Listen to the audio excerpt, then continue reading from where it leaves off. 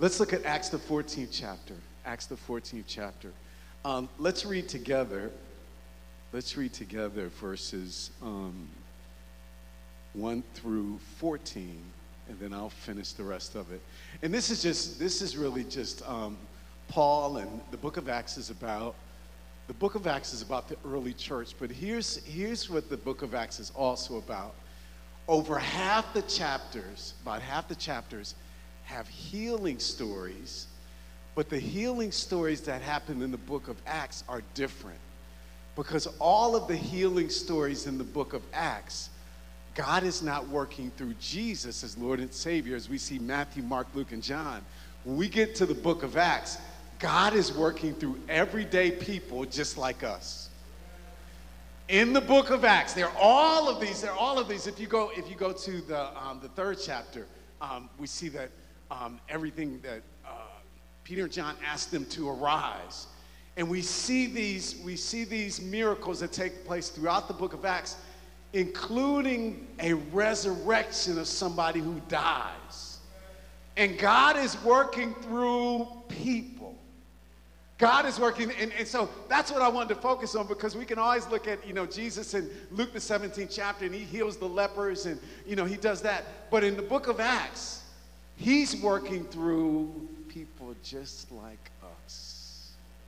Just like us. Let's read together. At Iconium, Paul and Barnabas went as usual into the Jewish synagogue.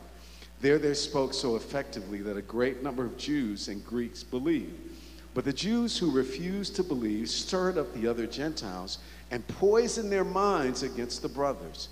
So Paul and Barnabas spent considerable time there, speaking boldly to the Lord, who confirmed the message of his grace by enabling them to perform signs and wonders. The people of the city were divided. Some sided with the Jews, others with the apostles. There was a plot afoot among both Gentiles and Jews, together with their leaders, to mistreat them and stone them. But they found out about it and fled to Iconium, cities of Lystra and Derbe, and to the surrounding country, where they continued to preach the gospel. In Lystra there sat a man who was lame. He had been that way from birth and had never walked. He listened to Paul as he was speaking. Paul looked directly at him, saw that he had faith to be healed, and called out, "Stand up on your feet." At that, the man jumped up and began to walk. When the crowd saw what Paul had done, they shouted in the Lycaonian language, "The gods have come down to us in human form." Barnabas they called Zeus, and Paul they called Hermes, because he was the chief speaker. The priest of Zeus, whose temple was just outside the city, brought bulls and wreaths to the city gates, because he and the crowd wanted to offer sacrifices to them.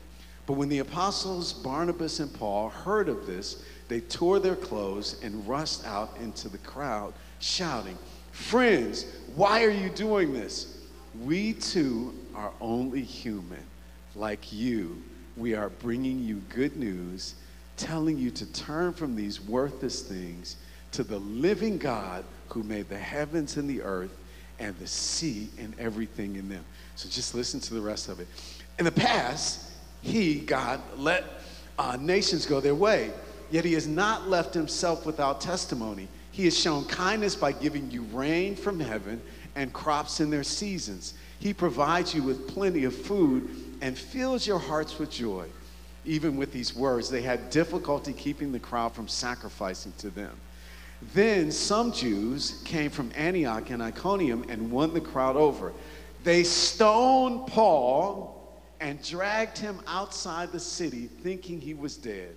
But after the disciples had gathered around them, he got up and went back into the city. The next day, he and Barnabas left for Derbe.